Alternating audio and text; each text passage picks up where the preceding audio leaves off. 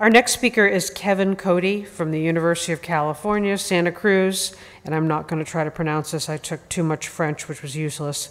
But the translation is, "The same reality of each place is different," a case study of an organic farmer's market in Lima, Peru. I promised you we'd go to Lima. Cody is currently finishing a dissertation in sociology at the University of California, Santa Cruz. His dissertation explores emergent alternative food networks in the global south with case studies of an organic farmers market and community garden in Peru.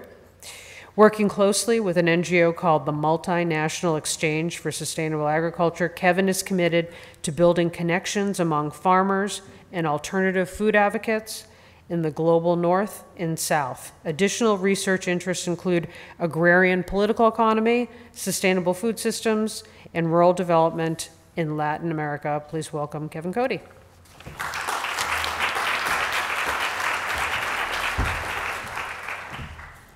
Thank you. The title of this presentation is a quote from a farmer in this study who's talking about organic farming in both Peru and the US. The Bioferia Miraflores, this is the market I'll be talking about. This is basically the focus of this study. Bioferia in this context is basically describing a farmer's market, but a farmer's market different from markets that are more common in the US, or more common throughout Peru. Unlike most markets in Peru, the biggest difference here is that all the vendors at this particular market are certified organic by an NGO that helped establish the market almost 15 years ago. So the market began in 1998 with a whole series of sort of organic NGOs that provide this third-party certification in addition to a lot of the infrastructure to create this market. It's made up of individual producers, cooperatives, processed food vendors, and a whole host of organic agriculture advocacy organizations. One study claims that over 1,000 farmers are indirectly or directly represented through this one farmers market. The demographics of the market, similar to markets in the US, farmers markets anyways, reflect the local clientele, the local consumers at this market. So here, this is an affluent district of Lima. We have a lot of tourists, development sector workers, and things like that. The customers that come to this market talk about eating healthy as a primary motivation for shopping and buying organic produce. Just some examples of what you might see at the market. Again, these are a lot of common fruits and vegetables that we'll see at farmers markets throughout different parts of the US. In addition to some less common ones like oyuco and oca, but we also have things like organic vegan wraps. And in the park behind the market, you'll often see classes and yoga classes, drum circles, other classes about local bee production or biodynamic gardening, things like that. So the sense that this bioferia represented something totally familiar, yet also foreign, inspired this research project. So given the similarities with US farmers markets, I was interested to know what elements of US-based scholarship could be applied to the domestic market for organic produce in Peru. In addition, what makes this market in Peru different from US farmers markets? So along those lines, I argue that the Bioferia Miraflores has the potential to affect social and ecological change and to encourage a different reading of the market-based critiques found in US scholarship that suggest that these kinds of markets are really ill-suited to addressing some broader social and environmental concerns. In the sense they're replicating a lot of those market tendencies that aren't addressing these bigger issues. Among other reasons, the Peruvian case here is unique in that it exists because of the support of an active NGO sector focused on rural development. Just to give you a brief roadmap of where I'll be going, I'm going to talk a little bit about the methodology, how I got involved in this project, and then two illustrations of the Bioferia focusing on two different vendors from this farm. So one I'm calling a sort of organic entrepreneur and their connection to rural development in Peru, and then another farm that's situated in a broader context, in a zone where organic agriculture really took off, certified organic agriculture, I'll say. in this region just south of Lima. And then I'll end by talking a little bit about the conclusion and some of the implications of this research. I came to this topic, well, initially as a farmer, working at farmers markets in Northern California, focusing on research or conducting research that looked at some of the challenges facing beginning farmers in organics, but also through my involvement with this organization called MESA, the Multinational Exchange for Sustainable Agriculture. MESA runs an exchange program that brings individuals from around the global south to the US to do an internship on an organic farm, and then ideally take some of that knowledge and experience back to their home countries. So many of the individuals that I interviewed for this project are participated in this MESA program, and I'll talk a little bit more about that. So this research is an attempt to kind of provide an overview of the market. So I'm looking at some of the representatives of the organic NGOs, some of these entrepreneurs that are selling products at the market, members of local organic cooperatives, and farmers and farm laborers, all involved one way or another with this particular farmers market. The first person I'll talk about is Gracile and her business called Vacas Felices. So this is, to me, an example of organic entrepreneurialism that supports rural development. And this bioferia-based business, I'm going to argue, sort of has the potential at least to improve livelihoods of rural producers, right? So making an argument that it's about that this market can have a kind of impact that goes beyond just the point of sale at this one particular farmer's market.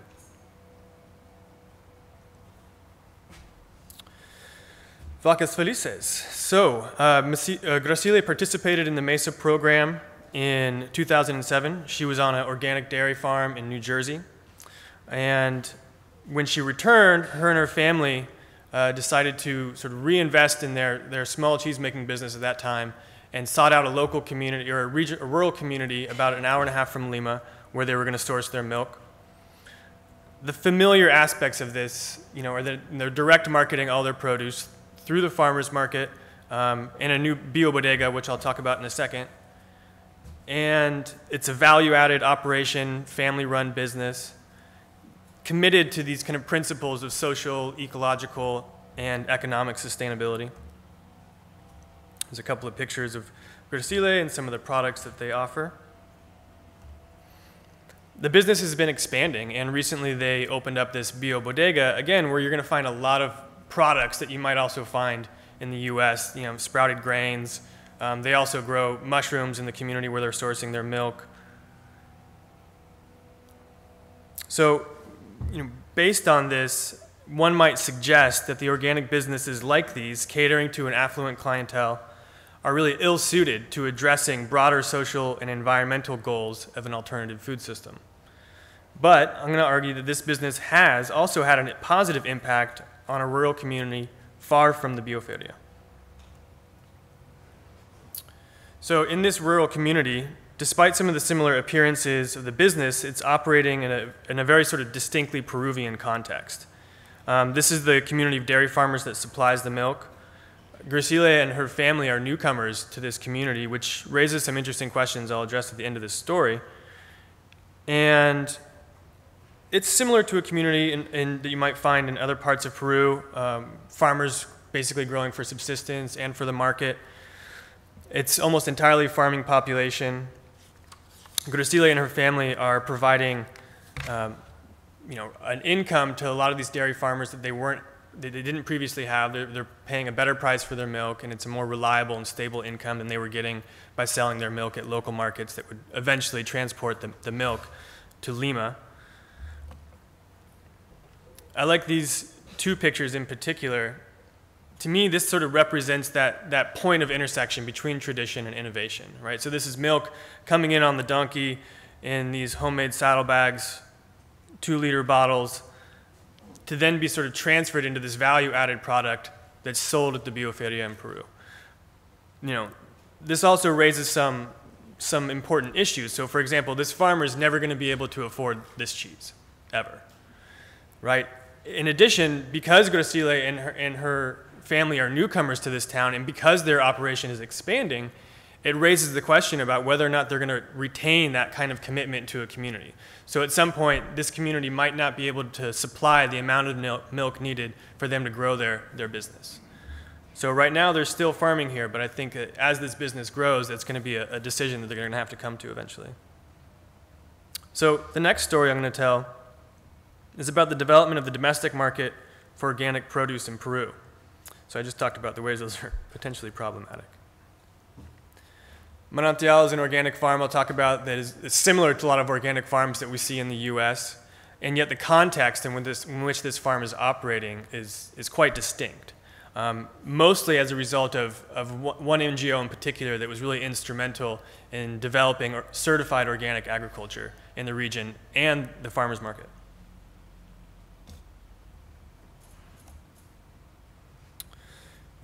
So Manantial is what I'm going to call a familiar sort of small-scale, even micro-organic farm.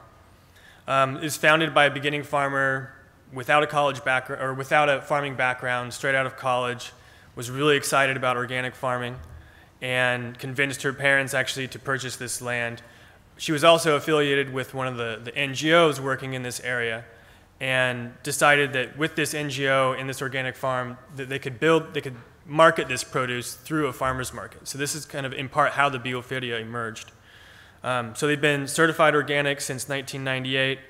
They're selling, almost all of their produce at the Bioferia, in addition to some restaurants. And they're also, challenged economically. I think that, like a lot of small farms, they have trouble basically paying labor costs in addition to sort of profitability of the farm.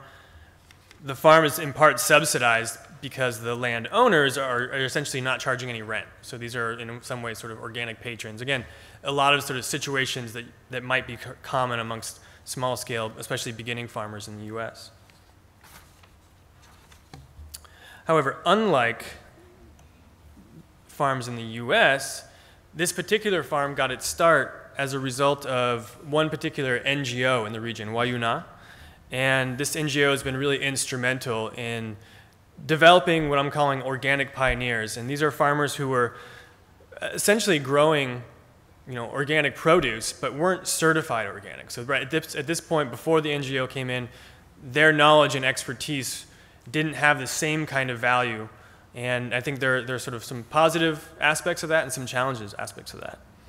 So the NGO came in the mid-90s. They started with projects aimed at essentially reducing the use of pesticides among local farmers. A lot of the farmers in this region are growing commercial crops like apples and cotton, and those two crops in particular, as markets around the world started to expand and become more integrated, became less profitable.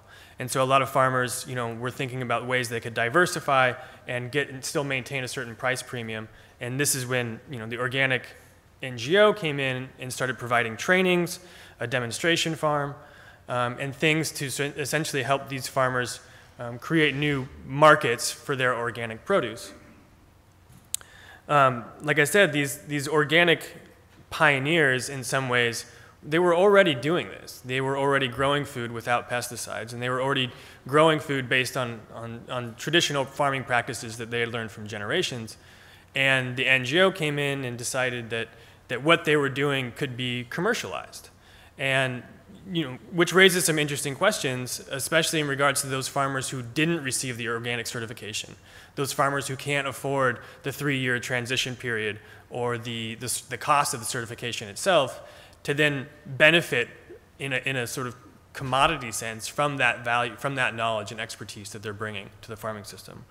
In addition, we see a lot of individuals from the cooperative come in, and I'll show you a couple of them here. So these are some of the organic pioneers that I was talking about.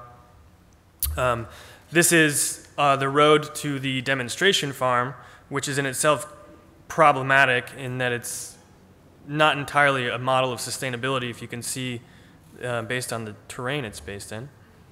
And then some photos from the organic cooperative. So what I was going to say about that is there's a high attrition rate in the cooperative. We see a lot of farmers coming in with this economic incentive to benefit from the price premiums of organic, but that over the long haul, they're not necessarily able to maintain that commitment due to the fluctuating prices.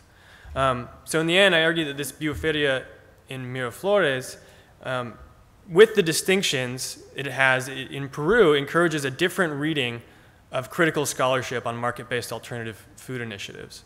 That it provides opportunities for the expression of social and ecological values, that it can facilitate rural development, and increase participation and attention to alternative food movement in general, though not without its own problems, just similar to market-based initiatives we have here. And these come in a lack of awareness among consumers and producers. This market being so dependent on an affluent clientele has limits to its growth that a lot of these people are critically reflecting on, but are not necessarily able to address because there's only so much wealthy population. There are biophilias in other parts of the state, or in other parts of Lima, and other parts of the country that aren't nearly as successful as this one here, which is by far the most successful of its kind. So lastly, I think this research has the potential to expand our geographic frame of reference of alternative food networks by focusing on examples from the Global South, to determine what alternative food practices work well in what places, and why, or why not. And then to develop what Abrahams has called a globally useful conception of alternative food networks. So by looking at farmers markets in these sort of global contexts, we can see what elements carry over from the north, what's unique about Peru, and how we can reflect back on markets in the US based on some of those distinctions. And I think lastly, one thing that this research can help do is inspire and improve international exchange programs like MESA, and providing some kind of practical application by looking at things like farmers markets or value-added dairy products and things like that. So lastly, I'll just say that this research was made possible by these institutions, and thank you.